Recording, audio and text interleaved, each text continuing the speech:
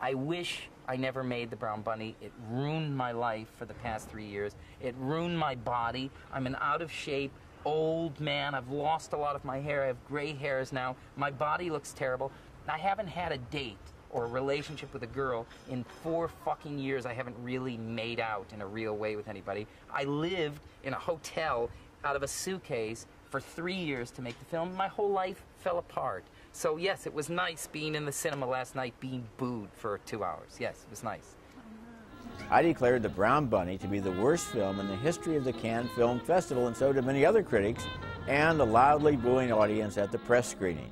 I was at the ArcLight in Hollywood in 2003 with a friend, undecided about what to see that day.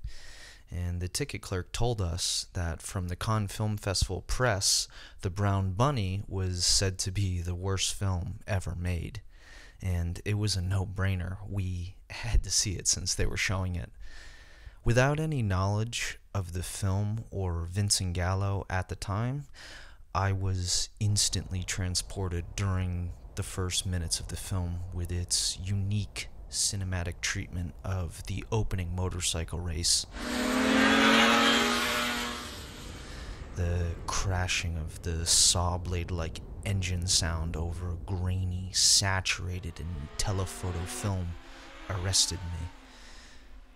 It was journalistic, dreamlike, and hypnotic, which is a mood that is continuous throughout the film. Then the music swells in.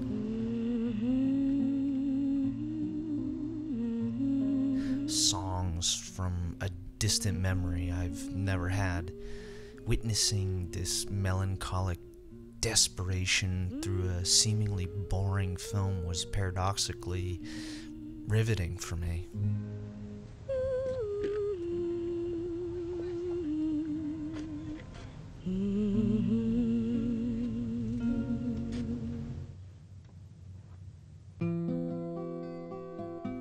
The scenes of failure with different women leading to the penultimate moment and now infamous finale were so touching and raw. I've never seen in another movie with such sincerity and urgency since.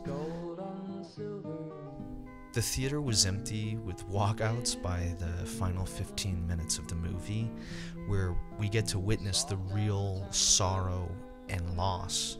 The film's trip finally coming together in a mind-blowing reversal on par with The Sixth Sense. A man grieving for his dead lover, a true ghost story, figuratively and metaphorically. I knew then and afterward I had very different taste than anyone who said this film was terrible or unwatchable.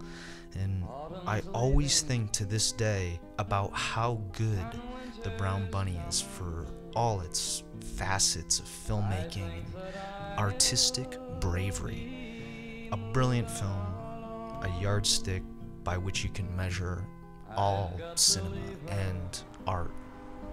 Thank you. I've got to sing